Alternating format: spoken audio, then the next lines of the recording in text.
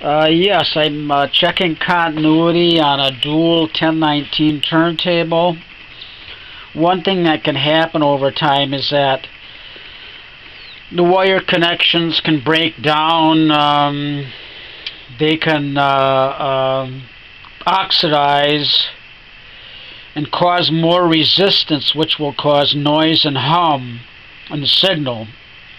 Now, I've been checking this one, and I did find a bad one. I'm tracing the signal flow from the head shell with the dual design. Some of the dual designs, they've got metal contacts in the head shell that a head shell sled connects to.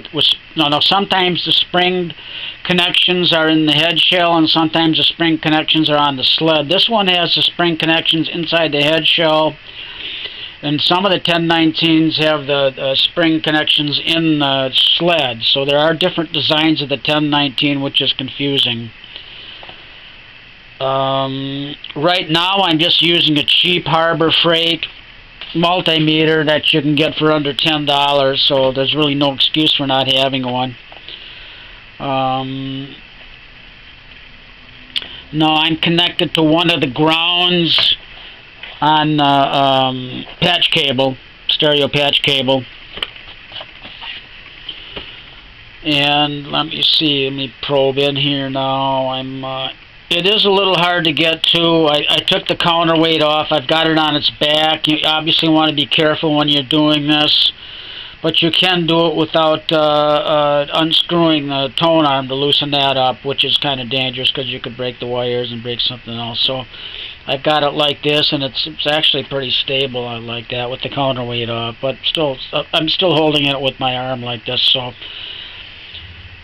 I forget which pin that was, but there is 5. The center one's for ground, and so are a couple others. So right now, okay, nothing there, nothing there.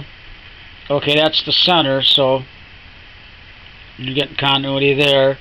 And then the one over the and this is the one for one side of the stereo. So with the one side, you're going to have a ground, and then the center hot wire, I'll call it, for the stereo signal. Okay, now we'll check the center. Check the center hot. Now this is the one I was having problems with. Like I said, over time the copper wire can break down and develop resistance from oxidation, and also cold solder joints. I'm getting erratic resistance right now. It's at 18. You don't want it at that high. You want it around 1 or 2, like I'm getting with the other ones. Now this is for one side. One side was 18. Now I'll go to the center, the other one, color-coded red.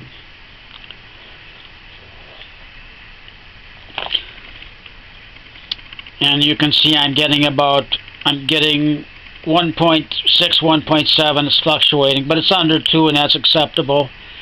I'm also seeing that the metal contacts in the head shell are heavily oxidized, almost black, which is not good for conducting at all. So one thing you can do with that is I've got a little piece of 400 grit wet dry sandpaper, and I'm just going to show you how to do that right now.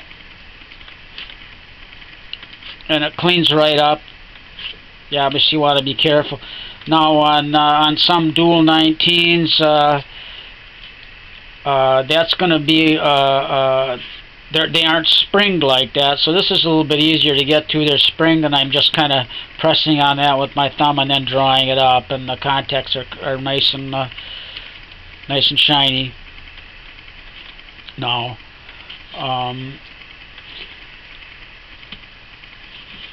it's going to be a little bit harder to do. You could on some of the dual 1019s that don't have the springed head shell contacts, you could get in there with a little tiny jeweler's screwdriver and just scrape away until with burnishing like that until you get all the contacts clean, and then apply some dielectric grease. Let me see what kind of time I've got now. Oh boy, running out of time. I'll have to do another video. I only have about 5 minutes left on this card here.